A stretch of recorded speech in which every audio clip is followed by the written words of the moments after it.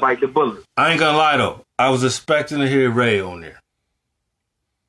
Yeah. I just thought because of how I was introduced to you was you and Ray, right. you know, going back and forth. So I thought maybe there'd be another joint for y'all two, you know what I mean, going back and forth. I mean, like, you know what I'm saying? Like in the studio, right. like I will present like ideas and songs, you know what I mean? Right.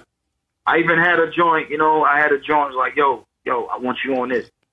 I need you on this. You know what I'm saying? And it like, it gets overlooked. You know what I mean? Like, damn. You know what I'm saying? Like, damn, well, like, you know, my ideas are not, you know what I mean?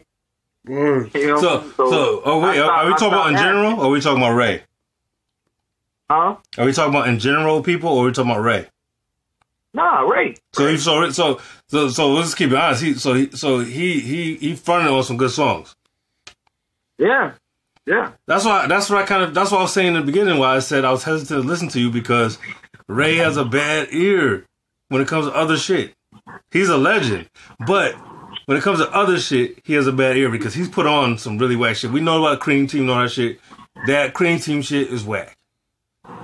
Nobody likes to say or talk on it, but it's whack. He has a bad ear for other shit. So obviously, clearly, everything on the album is fire. He would have fit in on a lot of those songs.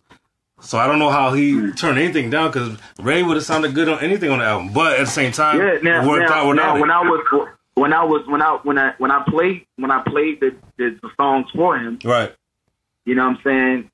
He loved the songs, but when I presented, you know, when I presented a song for him to get on, it was like, you know, he just overlooked it, and you know, what I mean, didn't say anything else about it.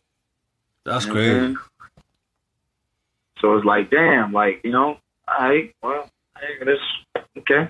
I guess I got my answer.